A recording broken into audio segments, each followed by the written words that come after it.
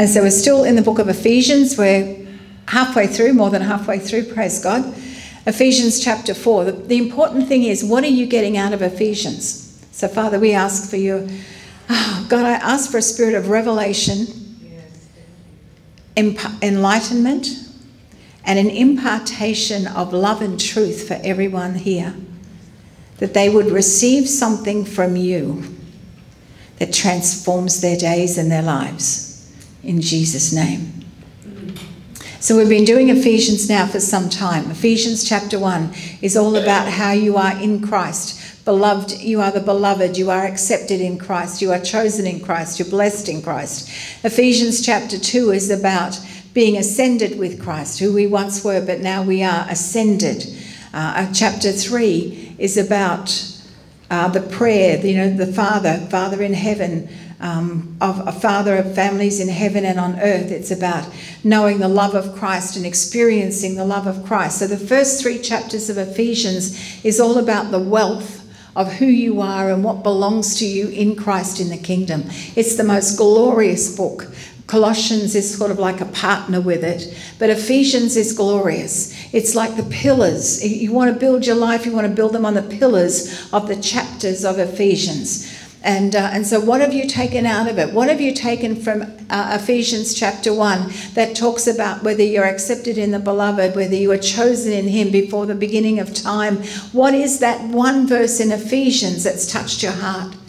Or Ephesians chapter 2. Have you got the reality of the fact that you truly are now in the spirit realm ascended with Christ in heavenly places? And that you can actually be seated with Christ and look down and see your life, see the earth from his perspective. Oh my gosh, how amazing is that? Ephesians chapter 3, do you really know God as Father? Abba, God. Abba, whatever you want. Abba, whatever. Do you know him as Papa God, Daddy? Do you really know that you've been adopted into his family, accepted as one of his members of his royal household? So these things are really important because the word is to transform us. It's to change us. You're having an encounter. Every time you open the word of God, you are having an encounter with the Lord Jesus Christ, who is the word of God. So every scripture should... Well, not every scripture, but the ones that impact you from the Holy Spirit, that's an open door into the realm of the Spirit, because God is wanting to take you somewhere to experience something in the realm of the Spirit through the scriptural door of Jesus Christ. It's not just a revelation, like we get a revelation and we think, oh, praise God, I got a revelation. But then you've got to milk the revelation of everything in it, so that it really becomes the word made flesh. So it's not just like a revelation, it actually changes the way you think, it changes the way you speak, it changes the way you walk and talk. It's got to be that so much of an encounter that it literally transforms you, because we are changed in the presence of the Lord. And whenever you open the word, you are opening up an encounter with Jesus. And then we have chapters 4, 5 and 6. So chapters 1 to 3 are all, if you like, doctrinal, theological, whatever you want to call it, belief. This is what we believe. But then chapters 4, 5 and 6 is this is how we live what we believe in chapters 1, 2 and 3. This is the what we believe. Now this is the practical outworking. And so he starts off by saying that we've got to walk worthy. Walk worthy. He's saying, okay, now put it into practice. This is where the rubber hits the road. Walk worthy. And the last Sunday I was here, Sunday before last, we looked at the fivefold team. You know, we've almost got it in open heaven. We're still needing an evangelist, although Tara, you're coming close. But the apostle is the one that the apostle is the one that actually governs. The prophet is the one that guides. The evangelist is the one that gathers. The pastor is the one that guards. And the teacher is the one that grounds people in the truth. Not grinds them down, but grounds them in the truth. So that's basically what it is. It's just And apostles are to be a witness of the resurrection. You know, all through the New Testament, when the apostles testified, they testified of the resurrection of Jesus Christ, that he rose again from the dead. Do you really believe that? Yes. Then we should be like the happiest people on earth. You know, like the most blessed, happiest people. The prophet guides and directs. So it's really funny. As an apostle, so just setting up the chairs. Well, I just don't want the chairs set up. As an apostle, just set up the chairs. But then the prophets come and they say, well, we can't have that number because that means this. And if you want it, we want it this way, we want it that way. So the prophets come and they pay attention to detail. Whereas the apostle is kind of like, let's get this stuff done. We've got to move on, get it done. So the prophets come and say, we need it to think it this way. This is what's happening in the realm of the Spirit. We need to work with it. So that's why the cornerstone of the church is Jesus Christ plus the apostles and the prophets. We need to work together. We need to have an understanding of how it flows. Like I said, when I was with Robert Henderson, the first time I saw it, I thought, doesn't this guy know how to run a meeting? Because I'm sitting there and he's up there and he's the apostle and he's saying, you know, leading the charge. This is what's happening. This is where we're going. And then Bev Watkins, for those of you who know Bev, she would stand up and she would take the mic and she'd say, this is what I see happening in the spirit realm. And then Robert would take the microphone off her and he'd sort of like pray that through or decree it or whatever. And then she'd take it back. And I'm thinking, what is going on? I've never seen this before. And I was kind of like, what have I walked into? But then the Lord spoke to me. He said, this is how apostles and prophets should be operating as one. Because I am not as sensitive to the realm of the Spirit as a prophet. I know how to govern. I know how to lead the charge. I know how to get things done. But it's the prophets who come in and say, but this is what I see.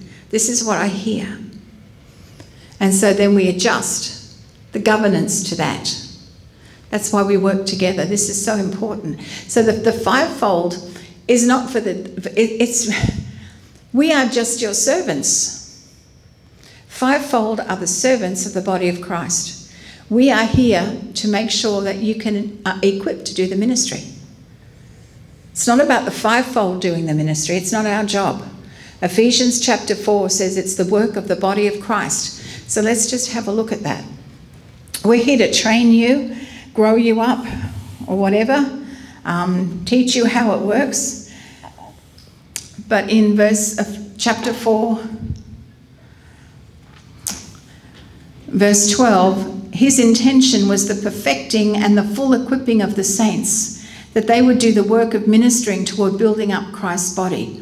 So it's not the fivefold who does the ministry, it's the body of Christ. Because you're out there where the unbelievers are. Mostly the fivefold are at conferences or in church meetings, but the body of Christ is out in the marketplace. They're in government, they're, you know, in the schools, they're in arts and entertainment, they're living their lives wherever God has positioned them, and that's where the ministry needs to take place, you know, to bring people to Christ, to heal, to deliver, to set them free, whatever it might be. It's out there in the marketplace.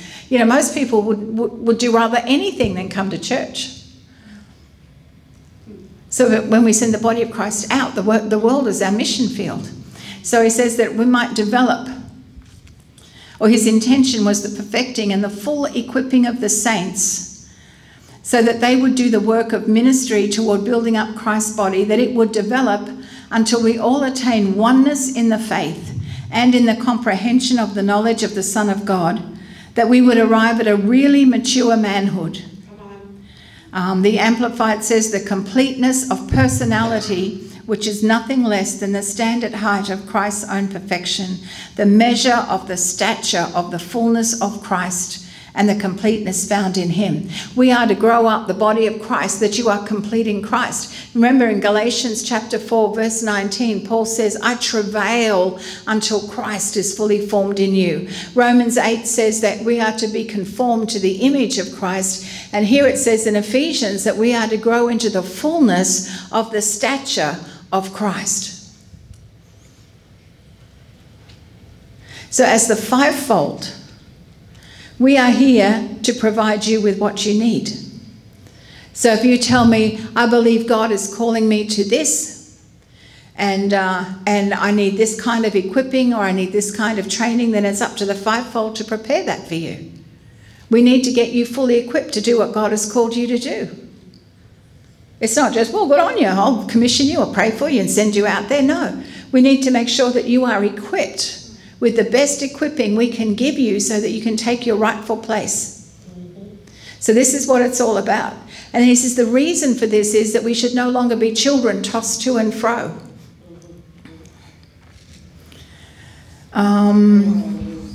Tossed like ships to and fro between chance gusts of teaching, wavering with every changing wind of doctrine, the prey of cunning and cleverness of unscrupulous people, gamblers engaged in every shifting form of trickery in inventing errors to mislead, anything to do with deception. So he's saying right now that we are to grow up into a oneness of faith. And you know what? If you look around at the body of Christ, we are so fragmented. Because our faith is in our doctrine. Our faith is in what we believe. Our faith is in the church we go to. Our faith is in whatever it might be, but it's not about that. Our faith is to be in Jesus Christ. If we want to do the works of that, you know, it was to believe in Jesus. Our faith is to be in Jesus. And if we can come into agreement with that, we can do anything. It's not about, oh, my doctrine's correct. My belief is right. It's not about that. Jesus is perfect theology.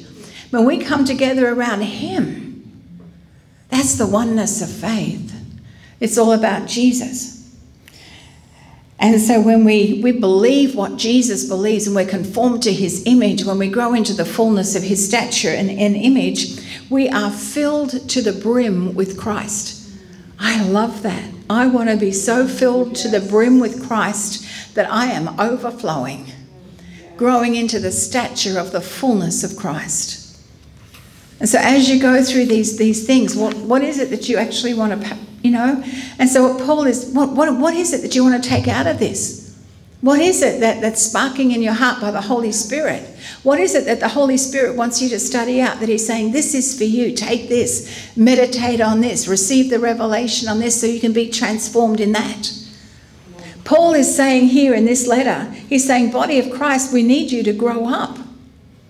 We need you to stop being little children. We need you to take your rightful place in the realm of the Spirit, the rightful place in life, and come to Jesus with a oneness and a maturity so that we can advance the cause of the kingdom upon the earth.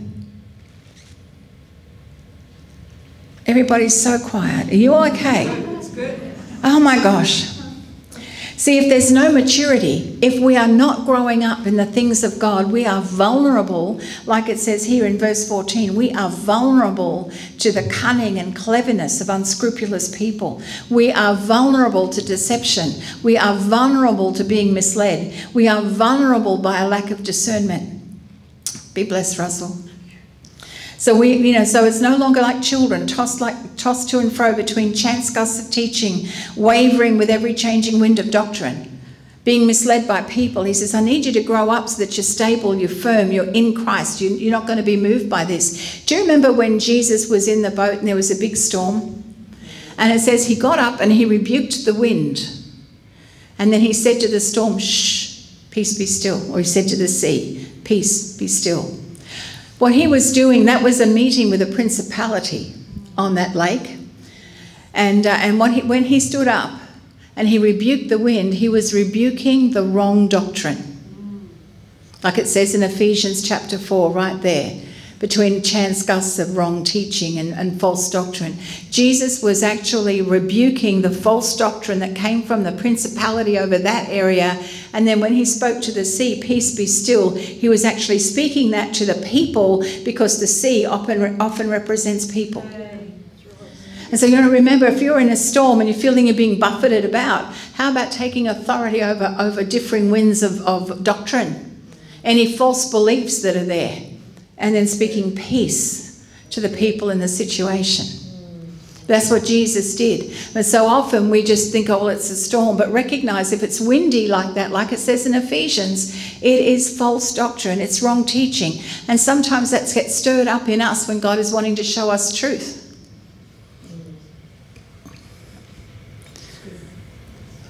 Truth is so important.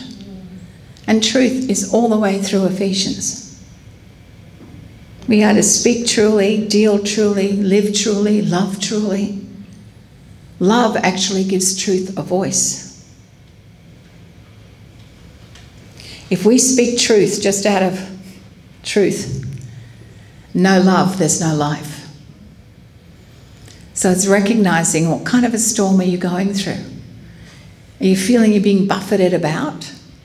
Or possibly there's some wrong doctrine there, false beliefs. Start taking the word of God. I hate to say this, but literally, maybe what it says is what it means. So I'm reading a book. I love African pastors. I have so many books by African pastors because they're just so in touch with the spirit realm that we're not in a certain way. And one of the books I'm reading on the mind, deliverance of the mind. This pastor was saying that day to day utter speech, but night to night knowledge abounds. I think it's Psalm 19. But night to night knowledge. And he said, surely, surely, that means that you think at night, but you speak during the day, because knowledge abounds at night. So he said, you do your thinking at night, and then you can speak wisely during the day. And I went, I'd never have seen that in a million years, right? Never would have seen that, but they take it so literally. And so I was like, okay, I'm going to do some shifting of some things. And instead of thinking about things during the day and God, what do I do with this and how, I'm going to do that at night when night to night knowledge abounds, so that I can speak wisely during the day. Isaac liked to meditate when dusk was there. You know, as at the fall of the day, Rebecca came to him and he was out in the fields meditating. That's a good time to meditate at that time. So start thinking about the watches and the times in the Word. It opens things up. There's 8 specific prayer watches in the Word of God. Each prayer watch means a specific thing. So I know when God wakes me up at midnight or he wakes me up to pray at 3 or 4 in the morning, I know what watch it is and I know what's expected of me. So, start to think about these things. Ask the Holy Spirit to show you the reality. But he's saying here that we can no longer be immature, because when you're immature, life is out of control. Has anyone ever noticed that? If I don't handle my finances wisely as an adult, as one who knows the kingdom economics, my life is out of control with financial issues. And so we've got to recognise that sometimes we've really got to just grow up. So that was Mark 4:39, where Jesus rebuked the storm. He rebuked the doctrine, commanded the sea to be still. And then he says also in things like this, there are cunning tricksters who are going to try and get you to do things that are not right or true. So I don't know about you, but I've been in other churches, big churches, where people would come in and they would be amazing people, almost like gifted and charismatic, and before long they're on the leadership team, and before long they're involved in this. And then all of a sudden you find that nearly everybody in the church has been hit with a multi-marketing scheme. That's right. Or they've been hit with something else, But I've been about 4 churches, big churches, and that's happened every time. So every time somebody new comes in and they rise quickly through the ranks, I hold my purse shut, because I've been caught too many times. And so sometimes people see churches as a place to come and market their wares, which is what Paul is saying here in this one. Beware of cunning men who come in through trickery. Right? Get false prophets like that. False prophets, false apostles, false teachers. We had one amazing guy, incredibly prophetic, accurate, at a church we were at, and when we gave him the offering, he asked to be driven to the casino and promptly spent the offering at the casino. We were kind of like, oh. But that was up to God to sort out. He had already been talked to. We were just unaware. Maybe the pastor hadn't done enough of the due diligence, because every time you get somebody wanting to come and speak at the church, always ring at least 3 churches they've been to prior. Always ring, because sometimes you can't, the ministry might be really good, but it's the fruit they leave behind. It's the fruit they leave behind. So what Paul is saying here is, you know what, guys, it's time to grow up. Because there's a call of God on your life. He says, as a prisoner of the Lord, walk worthy of him. But in verse 15, it says, rather, let our lives lovingly express truth in all things. Let our life lovingly express truth. Not in a I told you so, not in a shaking of the finger, not in a, although I do, you know, every now and again I am challenged because I really want to say I told you so. I can't do that. So, but, you know, he says you've got to speak truly, deal truly, enfolded, it says in the Amplified, enfolded in love. Let us grow up in every way and in all things into him who is the head, even Christ the Messiah. Enfolded in love, grow up. Love, you know, and love is God. God is love, right? It says that God is love. You can go through the Bible and everywhere it says God, you can put the word love and it makes sense. In the beginning, love created the universe. In the beginning, love created heaven and earth. You know, God's a love so loved the world that he sent his only son. And so recognizing that love is absolutely everything to do with Jesus, because he came to set right what the devil set wrong. And it's all to do with love. But we don't really understand what love is. It's sacrificial. It's wanting only the highest and the best for the people involved. It's unconditional. It is faithful regardless of how faithless the other people are. It is agape, God's love. And he's saying we are to live a life enfolded in this kind of love. And when you speak truth, it's got to be done in love. So I struggle with this because sometimes apostolically, I just want to say it like it is. I just want to let rip. But I can't, because it's got to be enfolded in love. Because it's actually love that gives truth a voice. So everybody, we've all heard truth, right? Has anyone heard truth that has not been wrapped in love? Yes. Have you felt like you've been hammered? And like, well, I don't care if that's the truth. I don't want to touch it with a barge pole because of the way it was delivered. It hurts. I hope that's not me.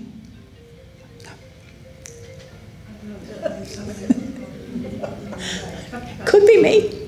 No. So it's recognising that everything is about love. It's about love giving truth a voice. We're enfolded in love. And love and truth together bring an atmosphere.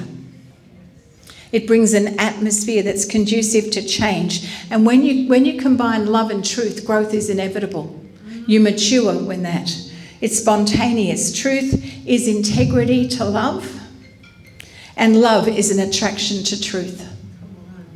If I know somebody loves me, I will listen to the truth they have to say, even if I don't want to hear it. Like when my grandson told me the other night that I had relapsed. I had bought a packet of potato crisps. I was tired. It was a habit. I admit, wrong, right? It was a habit. But I bought the potato chips and I'm sitting there enjoying my comfort food. And he says, you've relapsed. But because we have an atmosphere of love in the house, man, was I convicted. So it's recognising that truth and love, when they come together, it brings an atmosphere. But truth alone brings a different rigidity. It brings a legalism. It brings a harshness. And we say that truth brings freedom, but really truth needs to be married to love in order for us to apply that. So this is so important. Truth is the integrity to love, and love brings attraction to the truth. And who is the truth? Jesus. Verse 14, it says, where are we? 16. For because of him, the whole body, all the church, closely joined and firmly knit together by joints and ligaments with which it is supplied, when each part grows to full maturity, building itself up in love. You could go through chapter 4, you can underline love and truth. It's there all the way through. But he's saying right here, because of Jesus Christ, the whole body is joined and knit together, and every part's got to supply its part. That's why open heaven, we need people here who will add their, that we get all the limbs and the joints and everything will be knit together so that we become whole and everything becomes one. So the body of Christ actually must throb with the energy of love. It must be mature. We have got to mature. And he says, if you do this, then there's going to be a very separate definition to the way the world lives. If you do this, speaking the truth in love, if you let love enfold your life, if you do this, you'll be very different to the world. And so in verses 17 to 19, it says, so this I say and solemnly testify in the name of the Lord, that you must no longer live as the heathen do in their perverseness, in the folly, vanity and emptiness of their souls, and the futility of their minds. Their moral understanding is darkened, their reasoning is beclouded. They are alienated, estranged and banished from the life of God. They have no share in the life of God. And this is because of the ignorance, the want of knowledge and perception, the willful blindness that is deep-seated in them due to their hardness of heart, due to the insensitiveness of their moral nature, in their spiritual apathy. Who knows, this isn't just Gentiles, who also can be spiritually apathetic. I know I have at times. I have had a spiritual apathy where it's sort of like, I just can't be bothered. It's too hard. My prayers are hitting the ceiling. I might as well just curl up under Maduna. We all at times suffer with a spiritual apathy. And he says, but in their spiritual apathy, they've become callous and past feeling and reckless. They've abandoned themselves to unbridled sensuality, eager and greedy to indulge in every form of impurity that their depraved desires may suggest and demand. And then he says in verse 20, but you did not learn Christ like that. That's right. You did not learn Christ like that. So we've actually got to move away from the futility of the mind, from living life in a meaningless way, from darkened minds and hardened hearts. And who knows that even Christians can have a darkened mind. Even Christians can have a hardened heart, a conscience that has been seared, that really, like I'm happy to let God in this far, but I don't want to let him in any further. I don't want God to touch this part because it hurts. Just stay out there, God, stay in the parameters, because I've got free will and I'm just letting you in here, but I'm not letting you have all of it. It says that the God of this world blinds the minds of the unbelievers. Well, there are Christians who also unbelieve. Healing's not for today. Everything's ceased, all the gifts have ceased, cessationalism, all of that. Their minds have been blinded by the God of this world. So all because we're Christian, how mature are we? Right? How mature are we? Have we really given ourselves totally to Christ? Or are we Christian in name? Or are we Christian as long as it's comfortable and it's not, doesn't hurt too much, because, hey, I really like my way it is. And if Jesus is calling me to go to Uganda, I'm not really sure I want to go. And so we've got all these things in us, and we've got guards up around our hearts and our minds without even realising what we keep God out of. And it's only when he gets our attention that we think, oh, I didn't realise. I've got a client at the moment, a businessman, who has just been... His business has kind of come grindingly to a halt. And he said to me in his last email, I think God has stood me down. And so we're going to do a Zoom and see what needs to be resurrected or rededicated to Christ, or what area has not been opened. But he's recognised it hasn't been the devil that's done it. God's actually done it, because there's something in him that's not prepared to go any further. And there's a call of God on his life to affect nations through business. So you know what? We in Australia, it's really easy to think we're a good Christian, right? But now with the new legislation in Queensland, might be a little bit of a challenge, because when we, there's whatever they call the new law is that's just been passed, anybody can be offended by anything. And, before you know it, you are being, are we allowed to say the word re-educated? But so there's things that are changing very rapidly. So the body of Christ has to grow up in this nation. We have to recognise that we are in a spiritual war, and it's a war for this nation, but it's a war that Jesus Christ has won. And we have to take our place. And, quite honestly, I can be talking to somebody and I have no idea that what I've said has offended them. Because I don't give offence. Offence is taken. It's taken. So if I had known it would offend them, I wouldn't have said it. Or I maybe would have phrased it in a different way or pre-framed it or something. But quite often I have no idea that I have offended anybody until they let me know. And so with this new legislation, it's all about feelings. Lord have mercy. Right? And then you've got the new thing that our Prime Minister wants to bring in about the misinformation bill. That's back on the table.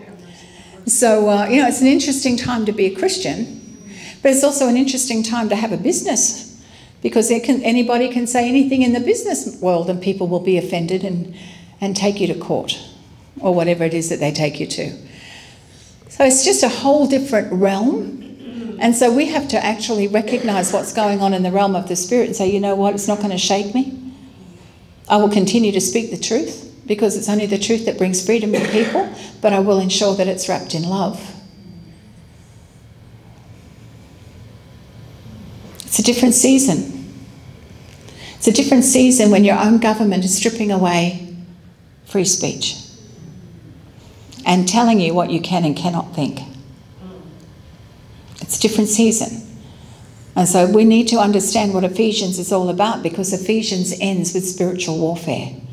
But Paul is saying in this letter, you can't go into warfare until you know the wealth, until you know who you are and what you have in Christ. Ephesians 1-3, you've got to know that. Then he says in chapters 4 and 5, in the first 10 verses of chapter 6, you've got to know how to walk this out in your daily life. Because if you walk it out according to what is in the scriptures, you will be protected. But if I go to war and I don't know who I am in Christ, guess it can be beaten up. If I go to war and I know who I am in Christ, I know the wealth I have in Christ, but I have not walked it out the right way in relationships or in that way, because it deals with family relationships, work relationships. If I have not walked it out appropriately and I go to war, guess who gets attacked? So it's recognising I've got to know who I am. I've got to have the walk right, so that then I can go to war and be victorious without backlash, without counterattack. This is why this book of Ephesians is so important. And he's saying, I need you to grow up, because there's a lot of false doctrine out there. There's a lot of people willing to deceive out there. There's a lot of people in the world that need to know about Jesus Christ. But I tell you what, their minds are darkened, their hearts are hardened, their consciences are seared. And you were once like that, but you haven't learned Christ like that. So he's saying, make sure there's a purity in the way that you walk. Make sure there's an innocence in the way you carry yourself. Ensure that you come back to Jesus in everything, because he is the way, he is the truth, he is the life. And so if he is the way, you say, Jesus, would you please show me the way? Jesus, would you show me the truth in this situation? Jesus, be the life in this situation. He is the way, the truth, and the life. But we cannot be like the world. And so there's some responsibilities here. He says we've got to put away some things. We've got to put off some things and put on some things. And these are things that God does not do for us. The Holy Spirit does not do for us. Jesus doesn't do for us. These are responsibilities that Paul is laying out, that this is what we must do for ourselves. And so we've got to recognise this is part of maturing, part of being responsible, part of growing up, so that we can take our place and be what God wants us to be. So we can't be blinded by the senses. We can't be stubbornly wearing a blindfold.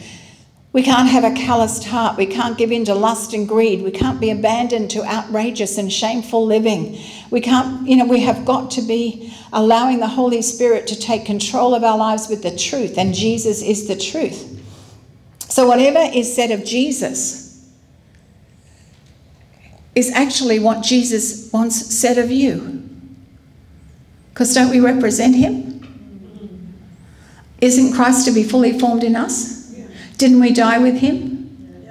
And it's no longer we who live, but Christ who lives in us. So therefore, what is spoken of Jesus, Jesus once spoken of us. Jesus is not an example for us. He is an example of us.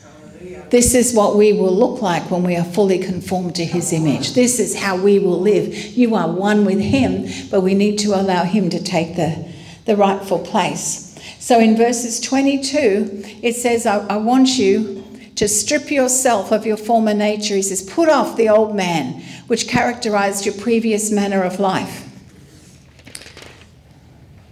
and became corrupt through lusts and desires that sprang from delusion. Be constantly renewed in the spirit of your mind. He says, I want you to have a fresh mental and spiritual attitude. I don't want you to be familiar. I don't want you to think, well, this is what it was like. This is how the anointing worked last week, so it's got to be the way it works this week. He's saying, I want you to have a fresh mental and spiritual attitude, because quite often we become very stagnant spiritually. We can be aware that we've got to renew our mind, but spiritually we become very familiar with what we know works. And we don't allow ourselves to open up to new weapons, new tools, new revelations, new impartations, new anointings, things that God wants to do because, hey, this is who I am, this is what I do, this is how it is. No, that's not the truth.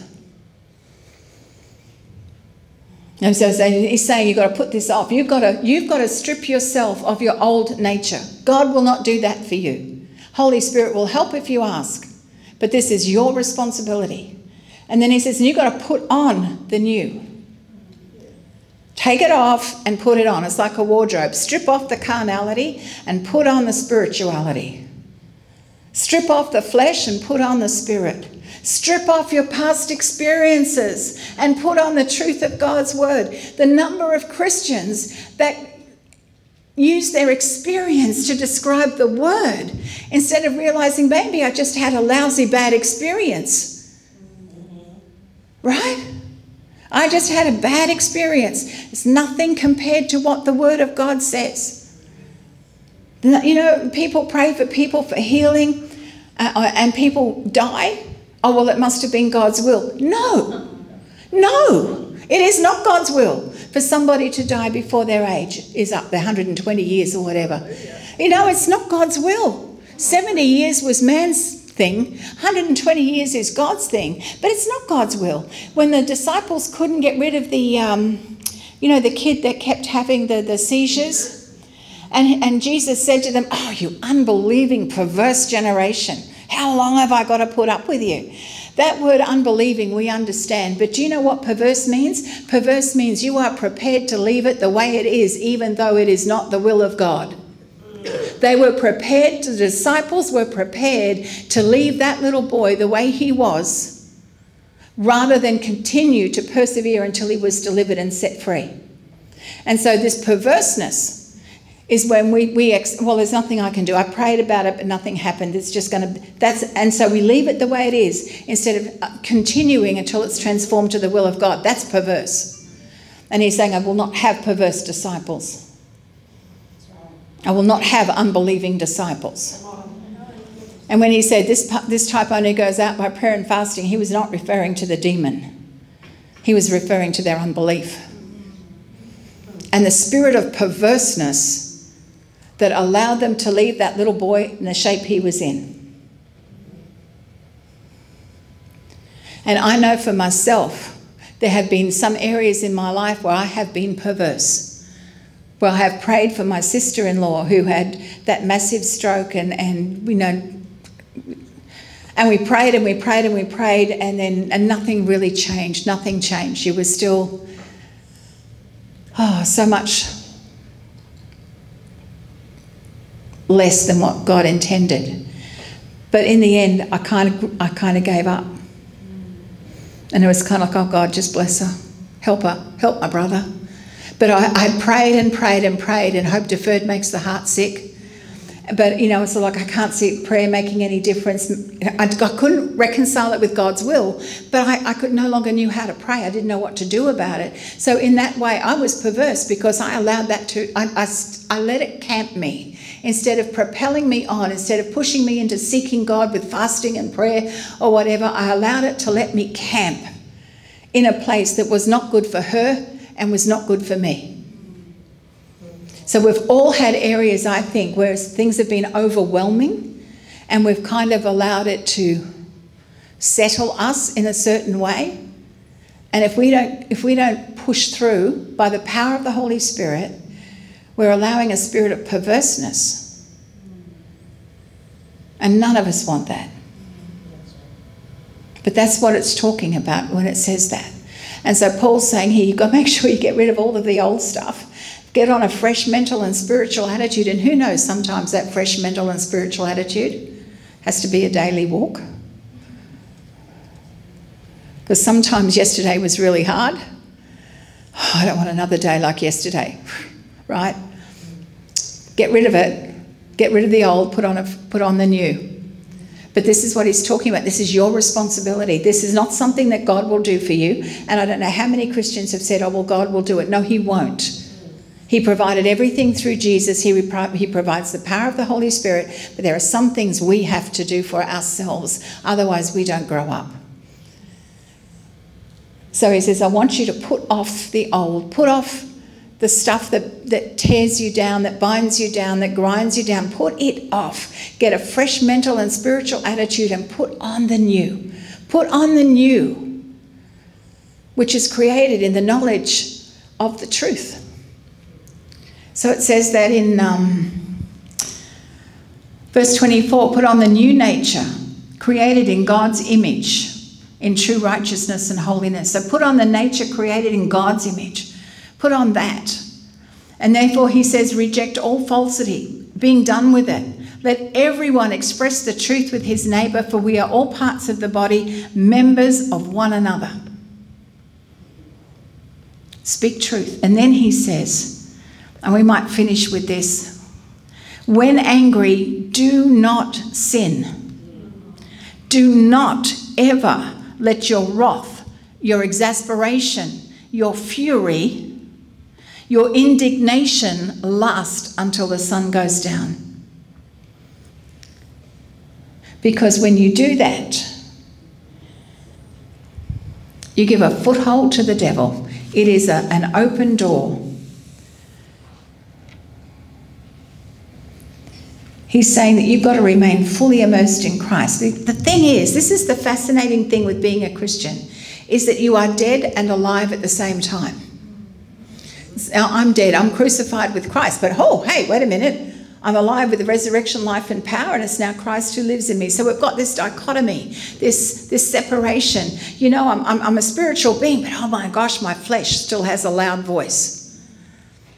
My mind has been renewed to the mind of Christ. It's us being transformed. However, the part of it that's unrenewed. So we have this dichotomy, this pull all the time, and as we continue to grow and to mature in the things of God. But he's saying here, you've got to put on the fact that you were created in the image of God in true righteousness, holiness of the truth. One thing I loved about Singapore was that the Singaporean people that I mixed with, man, their minds were so aligned with the truth.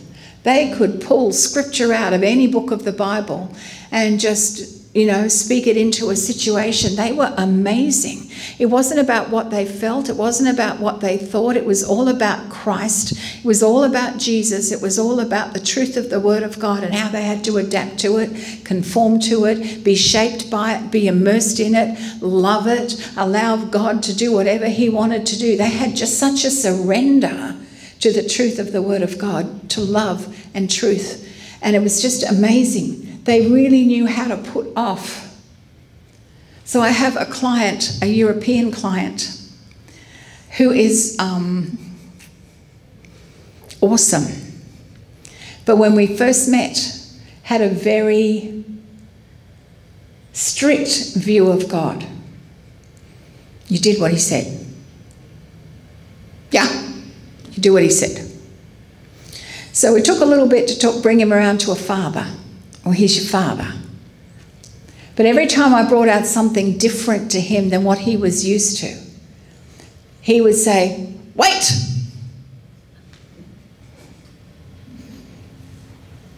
Yeah, got it, move on. But he would, he would process something immediately, and if he got it, he got it, and he would adapt his life accordingly. If he couldn't get it, it was like, okay, discussion time.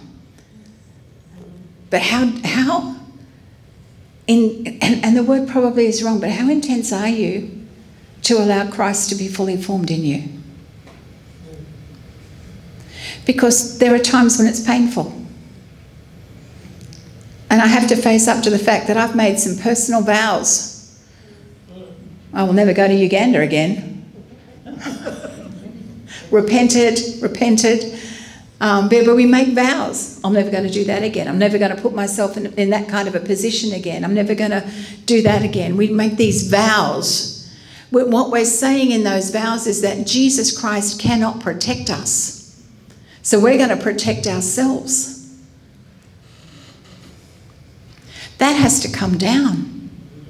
Every false vow or every vow that we've ever made that has been for self-righteousness, self-protection, self-whatever, it has to go because it's not made in the image of God. We're actually saying, God, I don't trust you in this area.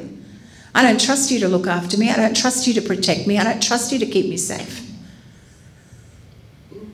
But he says here in Ephesians, you've got to put all that off.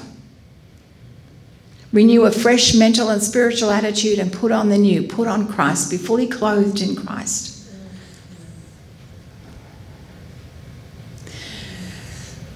In case you're not aware, judgment has come to the house of God. Yes.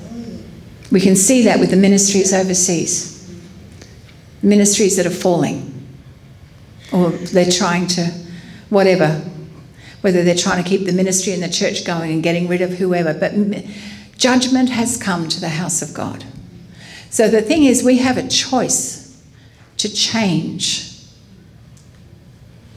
before judgment hits open heaven and every other church in Australia, because it's coming.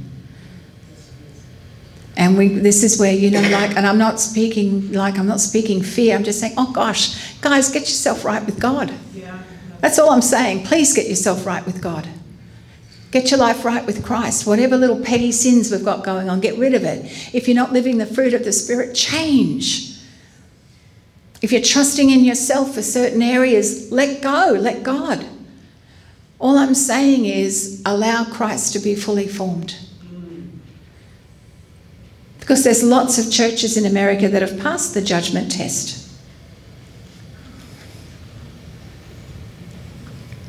There's some that haven't, and of course the ones that haven't, they're always the ones that make the news. But the judgment always starts in the house of God first. Then it moves to nations.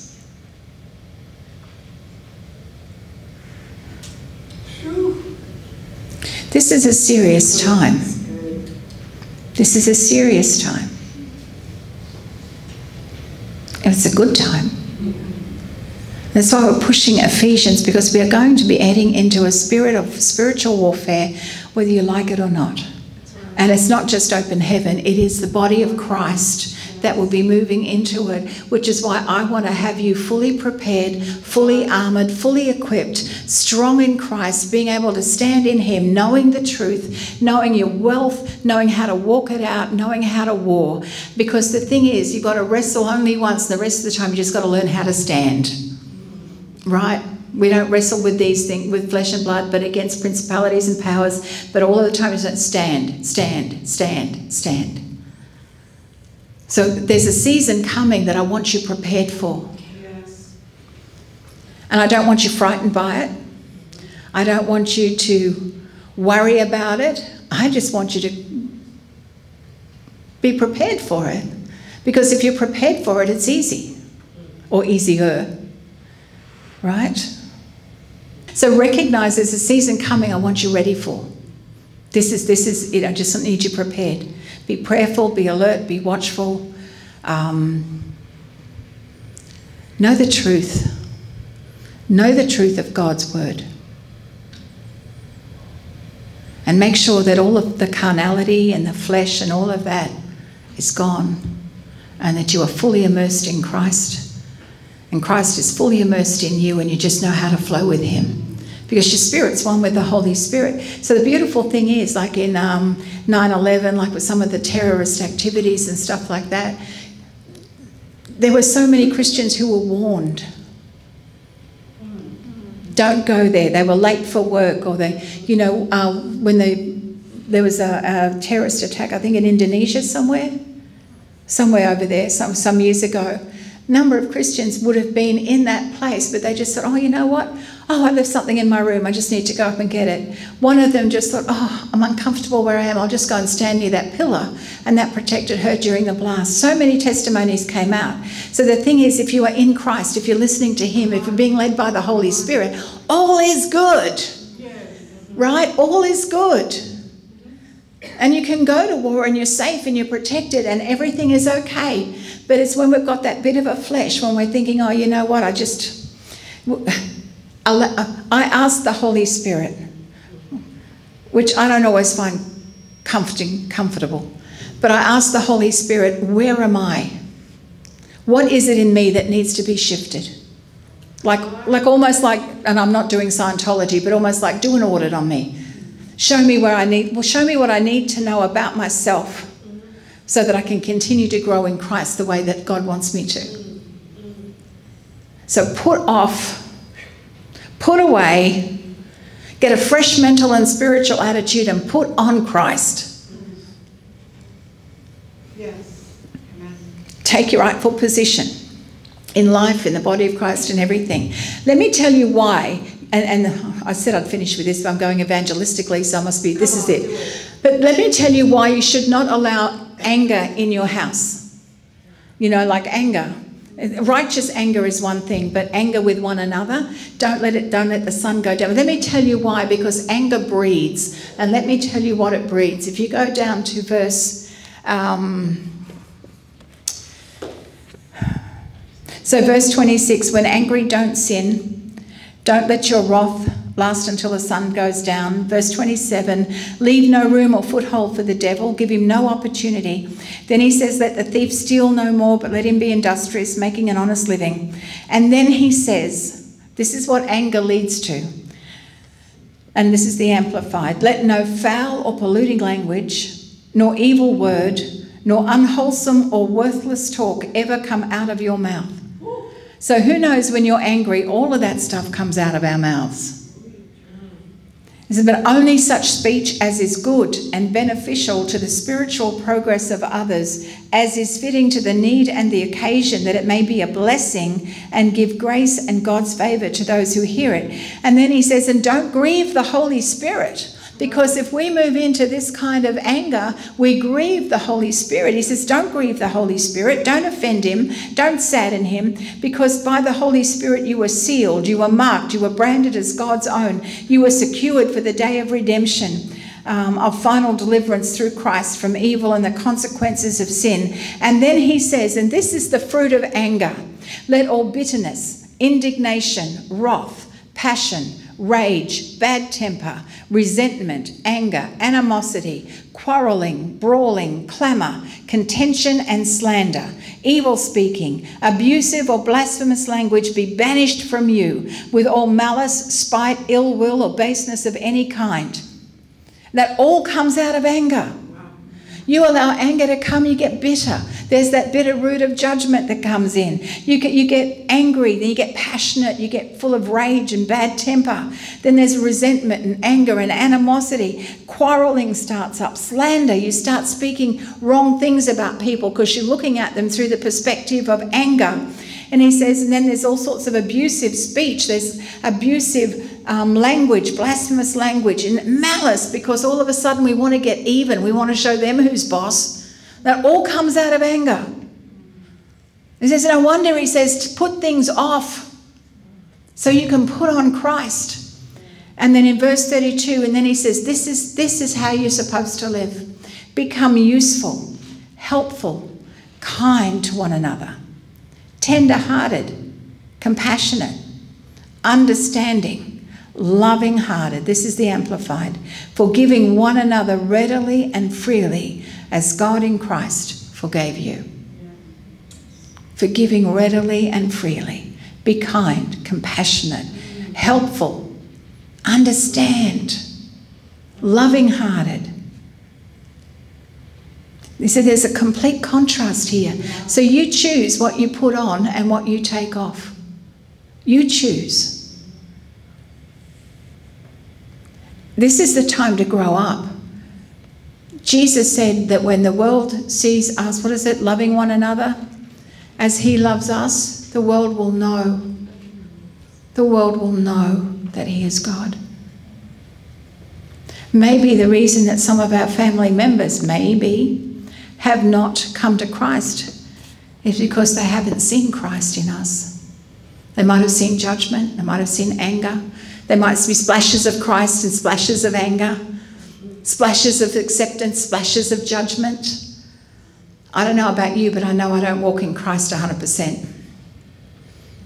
I don't walk in Christ 24/7 on the journey, because it's a process, isn't it? We've got to learn to allow to what it means to be led by the Spirit, what it means to, what do you mean, speak the truth in love? Can't I just tell them what I think? I lovingly tell them what I think, tell them the truth. I really love them, they're my family, I love them, but let me just tell them the truth. There's a whole different way of living. And none of us have got our act together. None of us are 100% there, but we're all on a journey. The big thing that God is looking for and the world is looking for is that Christ is fully formed in us. That we are conformed to his image and we're growing into the fullness of the stature of Christ. That's key. That's key. So no anger, no resentment, no bitterness, no ill will, no I told you so's. None of that. I am learning, I won't say I have learned, man, because I'm learning that when someone in my family does something and I really want to say something, I shut my mouth and go to my room and pray. Take it to God, deal with it with him, and then if he opens the door, I might say something. But if he doesn't open the door, I ain't going where angels fear to tread. I am waiting for the Holy Spirit to lead me. So in this season, I want to encourage you as well. He says, don't grieve the Holy Spirit. You need to know what grieves the Holy Spirit. It was all those anger sins that were listed there. But I think we need to know who the Holy Spirit is. Just start asking, Holy Spirit, will you bring me into a relationship with you? That I'd truly know you, that I'd know you the way you are. He's the spirit of war. He's the spirit of grace. He's the spirit of peace. He's the spirit of God, the spirit of the Lord, and the spirit of Christ. Spirit of truth and spirit of love. He's represented as the oil, the wine. Get to know the Holy Spirit. Get to know him, because it's his leading that's going to keep you protected. Okay? So, glory to God. On that happy note. Oh, glory to God. Oh, glory to God. Just encourage you, if somebody comes to mind, pray for them. There's people, going through stuff. If somebody comes to mind, pray for them. Reach out if the Holy Spirit tells you, but pray for them.